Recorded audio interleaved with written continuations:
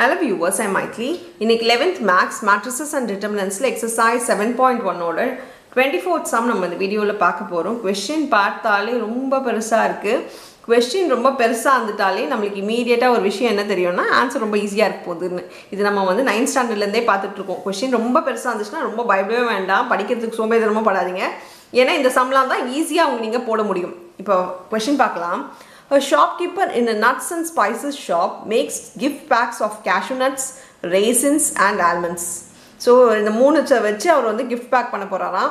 Pack 1ல என்ன இருக்குன்னா contains 100 grams of cashew, 100 grams of raisins, 50 grams of almonds. So இப்படி ஒரு pack first pack எப்படி பண்றாரு? Second pack பாருங்க. 200 grams of cashew nuts, 100 grams of raisins, 100 grams of almonds. Pack 3ல பாத்தீங்கன்னா contain 250 grams of cashews, 250 grams of raisins, 150 grams of almonds. இப்போ இதெல்லாமே அவர் வந்து back பண்ணிட்டாரு மூணு பேக்கிங். இப்போ என்ன பாருங்க, the cost of 50 grams of cashew nuts of cashew nuts is 50 rupees, 50 grams of raisins is 10 rupees, 50 grams of almonds is 60 rupees. What is the cost of each gift pack அப்படினு சொல்லி கேட்டிருக்காரு. இப்போ நம்ம என்ன பண்ணோம் அப்படினு பாத்தீங்கன்னா மூணு பேக் தனித்தனியா கொடுத்திருக்காங்க. ஆனா பேக்கேஜ் பாத்தீங்கன்னா டிஃபரண்ட் கிராம்ஸ்ல இருக்கு. 100 grams ஒன்னு, 100 grams ஒன்னு, 50 grams ஒன்னு, 250, 200 எல்லாமே பாத்தீங்கன்னா ஒரே கன்ஃபியூஷனா இருக்கு. இங்க பாத்தீங்கன்னா இது எல்லாமே 50 gramsக்கு தான் ரேட்டே கொடுத்திருக்காங்க. நமக்கு 50 gramsக்கு 50 rupees, 50 gramsக்கு 10 rupees, 50 gramsக்கு almond 50 gramsக்கு 60 rupees ன்னு கொடுத்திருக்காங்க. ஒன்னு நீங்க என்ன பண்ணனும்னா இது எல்லாத்தையும் 50 gramsக்கு மாத்தணும். இல்ல இது எல்லாத்தையும் 1 gramக்கு மாத்திட்டா அப்படியே நம்ம சம் வந்து போட்ற முடியும். சோ ஏதாவது ஒரு ஆப்ஷன் எடுத்துக்கோங்க. எது ஈஸி ஆப்ஷனோ நீங்க அந்த மாதிரி சூஸ் பண்ணிக்கோங்க. இது என்ன பண்ணனும், மேட்ரிக்ஸ்ல போட்டு மேட்ரிக்ஸ் மல்டிப்ளை பண்ணனும் இல்லையா? அப்போ ஃபர்ஸ்ட் இத எழுதிக்கலாம். weight of cashew, அப்புறம் weight of, next என்ன இருக்கு, raisins இருக்கு, next weight of almonds இருக்கு.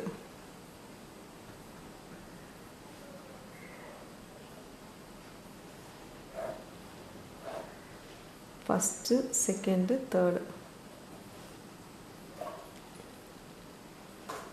100, 150. next பாத்தீங்கன்னா 200, 100, 250. next பாத்தீங்கன்னா 250, 250, 150. so மூணு வெரைட்டியும் நான் தனித்தனியா கிராம்ஸ்ல பிரிச்சிட்டேன். இப்போ எவ்வளவு கொடுத்திருக்காங்க, காஸ்ட் எவ்வளவு கொடுத்திருக்காங்கன்னா 50 grams வந்து 50 rupees ன்னு கொடுத்திருக்காங்க. இது எல்லாமே நான் என்ன பண்ண போறேன்னா 1 gramக்கு மாத்திக்க போறேன். so that எனக்கு ஈஸியா மல்டிப்ளைல ஈஸியா ஆயிடும்ன்றதுக்காக நான் இது எல்லாமே 1 gramக்கு மாத்த போறேன். let a equal to ன்ற மாதிரி இந்த கேட்டகரி நீங்க எடுத்துக்கோங்க. இப்போ இது கேஷ்யூக்கு ரேட் பாத்தீங்கன்னா 1 gram cashew பாத்தீங்கன்னா இது டிவைடட் பை இது அவ்வளவுதான். rupees divided by the grams cancel ஆயிடும். 50 50 அப்படியே கேன்சல் ஆகி 1 ஆயிடும், 1 rupee ஆயிடும். அதே வந்து 1 gram raisins பாத்தீங்கன்னா 10 divided by 50, 1/5 rupees. next பாருங்க 1/5 rupees or பாயிண்ட்ல கூட வச்சுக்கலாம். நான் அப்படியே 5ல வச்சுக்கிறேன். ஏன்னா இது எல்லாமே 5 டேபிள்ஸ்ல கேன்சல் ஆகுற ஒரு விஷயம் தான். அதனால எனக்கு 5 போட்டாலே ஈஸியா இருக்கும்னு தோணுது. நான் 5 அப்படியே வச்சுக்கிறேன். next பாருங்க 1 gram almonds. almonds பாத்தீங்கன்னா 60/50, 6/5 rupees. ஸோ இப்போ எனக்கு ருபீஸ் எல்லாமே நான் மாற்றிட்டேன். கிராம்ஸ் எல்லாமே அப்படியே வச்சுருக்கேன். ஸோ நம்மளுக்கு சாதாரணமாக ஒரு கடைக்கு போகிறீங்க, ஒரு பொருள் வாங்குறீங்கன்னா அதோட நிறைய வாங்குறீங்கன்னா அதோட ருபீஸோட மல்டிப்ளை பண்ணி தான் நம்ம டோட்டல் அமௌண்ட் வந்து நம்மளுக்கு போடுவாங்க இல்லையா? அந்த மாதிரி இப்போ பாருங்கள், இது ருபீஸ் எல்லாமே மல்டிப்ளைல வரும். 1, 1/5, 6/5 இன்டூ இது வந்து காஸ்ட் ஆஃப் gift pack.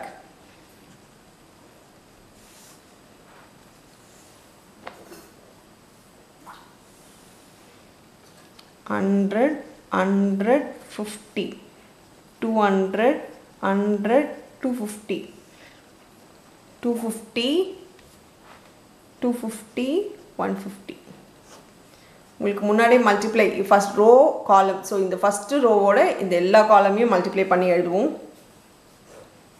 அப்படி பண்ணால் 1 into 100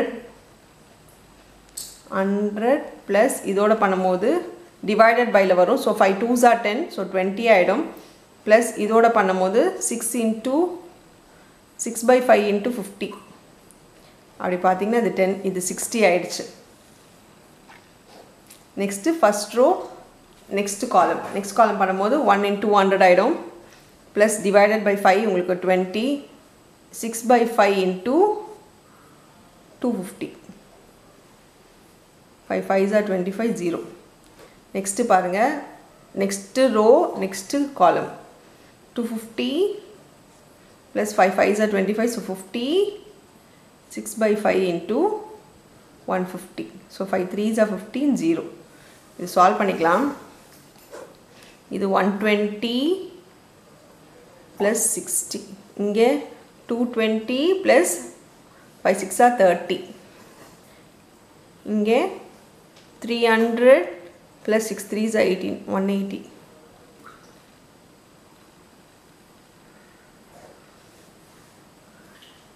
இப்போ இதை ஆட் பண்ணிக்கலாம் ஃபைனலாக காஸ்ட் வந்து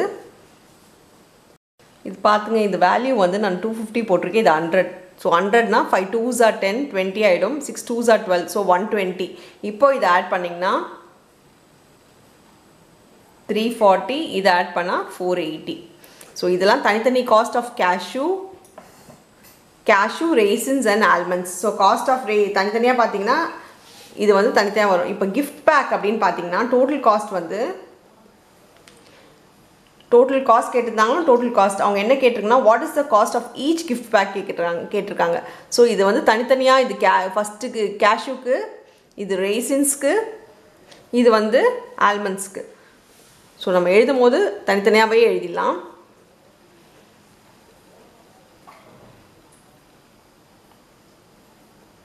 சாரி ஃபஸ்ட்டு ஒன் வந்து கேஷ்யூ கிடையாது கிஃப்ட் பேக் 1க்கு இது கிஃப்ட் பேக் 2க்கு இது gift pack 3க்கான back so cost of each gift pack 1